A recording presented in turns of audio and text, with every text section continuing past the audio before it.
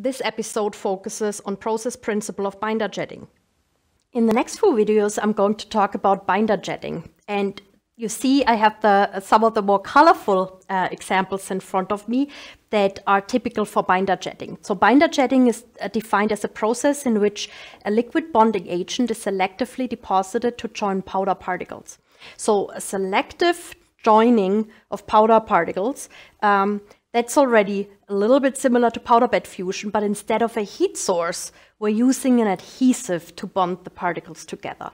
Gives you already an idea what the similarities are and what property differences we might be able to expect. So here's a schematic of the process. Again, it probably reminds you of powder bed fusion because we have a build platform that goes down as we need to deposit new material from the powder supply.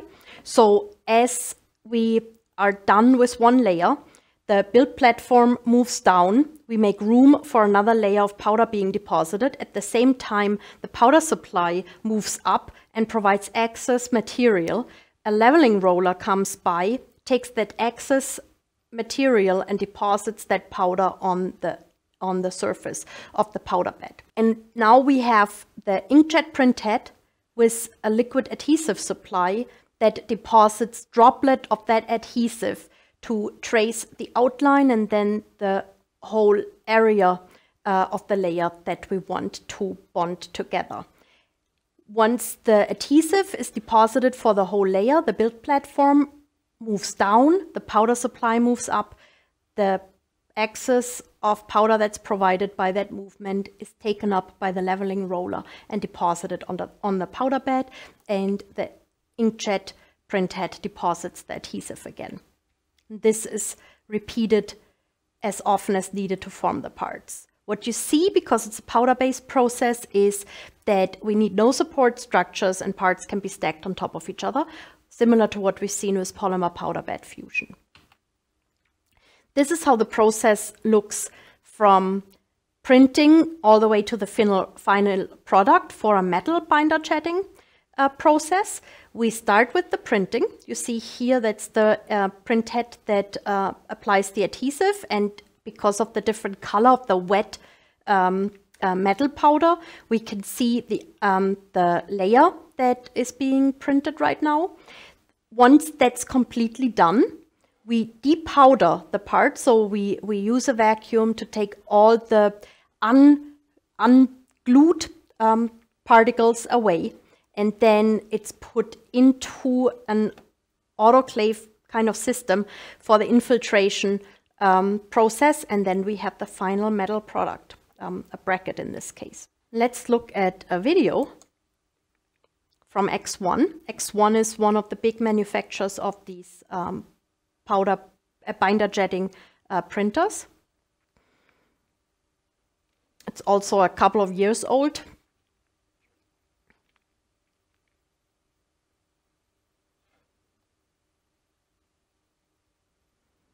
And it shows one part that needs all the steps that I've just shown, from depowdering to infiltration.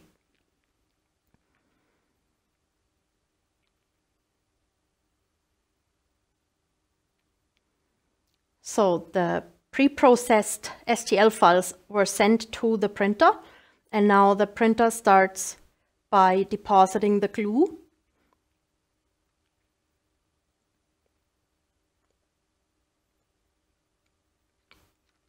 In that case, the recoating is coupled with a heating process because we have an adhesive that's heat activated.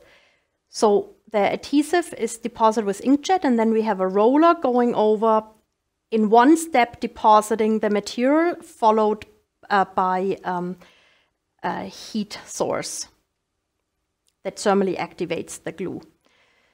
You see that this is done really quickly because we don't have any fusing happening. It's a bonding process. We don't need to melt or do anything. The parts are taken out of the powder bed. We're depowdering them. So we have a vacuum normally that takes the material out, the powder. And now this is built into a chamber with a runner system that we can infiltrate 6 parts at a time.